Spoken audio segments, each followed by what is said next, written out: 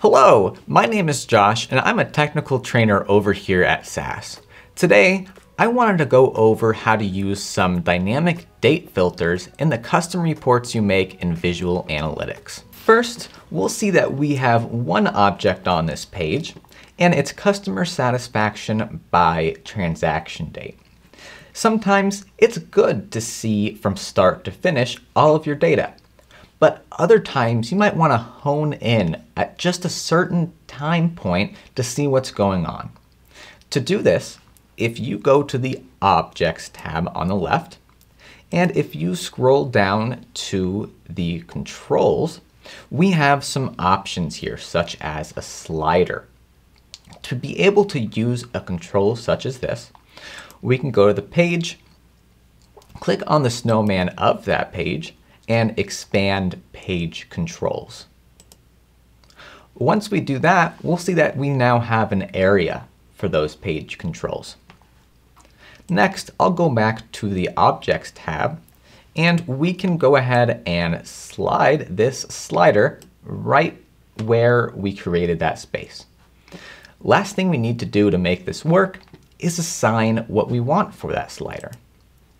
If I go ahead and just click on the Assign button, we can choose the measure a date, and I'm going to choose transaction date. It's the same thing that I have on the x-axis of this object.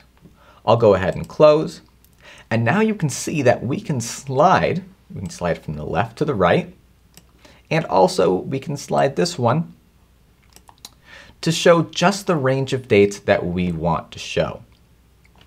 This is not the end of this slider. There are more options we can do with it. Over on the Options tab, we can scroll down to Slider, and this gives us some different options. First of all, we can choose single value. And when we do this, we just slide this and we just see one value rather than a range of values. Now, on this graph, it might not make too much sense, but sometimes if you have a bar chart or other aggregation types of charts, it might be good to hone in on a certain date. I'm going to go ahead and change that back to range. And now we have two sliders to show a range of dates instead. Also with this object, we still have a couple more options. On the options pane on the right, scrolling all the way down, we can set a value for the dynamic minimum as well as the dynamic maximum. When we do this, the minimum and maximum changes depending on what data is in that object at that time. Also with this slider, if you double click on just one of the points or click on one of the points, we have a calendar that comes up. Sometimes it might be kind of difficult to slide exactly to that date that you want. This way, you can choose on a calendar to choose exactly the date that you want to start and end at. That's it for the slider, but that's not the end of dynamic date filters. Let's say we wanted to work with only a subsection of our data. Maybe we want just the past few months, past few years, whatever it is, that's all we want to look at. On the Data tab on the left, if you click this icon, that's the Data Source menu, we can apply a data filter. When we do this, this is going to filter all of the data that comes in to Visual Analytics. So I might choose an operator, and maybe I want only the data that is within the past few months. So I'm going to choose a comparison for that, and I'm going to scroll down and choose the greater than. If I double click it, it goes right where I need it. And now I need to assign some data values. So for the data items on the left, I want to expand date, and I will drag transaction date over the left option. Now, sometimes it can be pretty hard to drag exactly where you need it, because if you just go a little bit too much down or up, it won't work. How you know that you're in the right space is if it highlights around. So I'll go ahead and drop it there. So now we have transaction date being more than something, but we have to define what this is on the right. There's a special operator that we get to use for that. Since sometimes it might be difficult to think about, okay, how are you going to subtract this date from that date to get the past 3 or 4 months?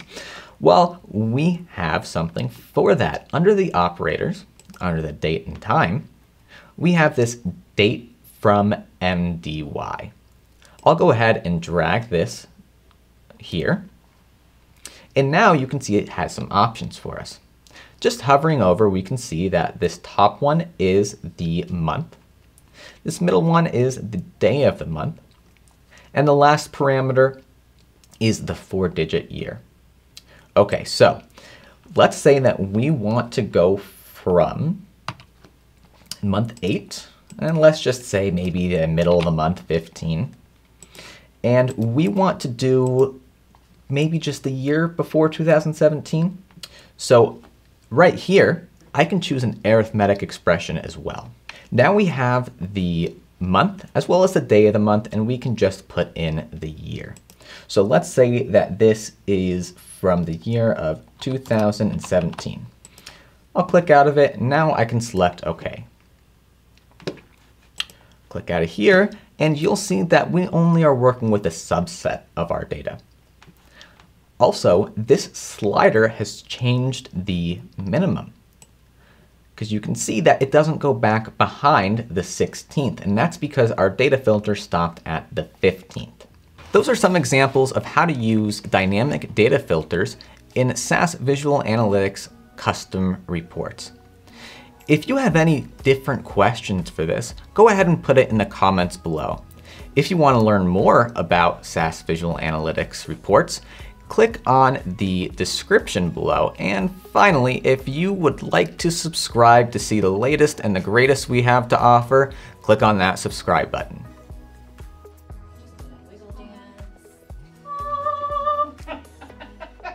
Okay. All right, we still rolling? Yeah, 3, 2. Hello, my name is Josh, and I'm a technical... All right, we're gonna start over one more time. All right.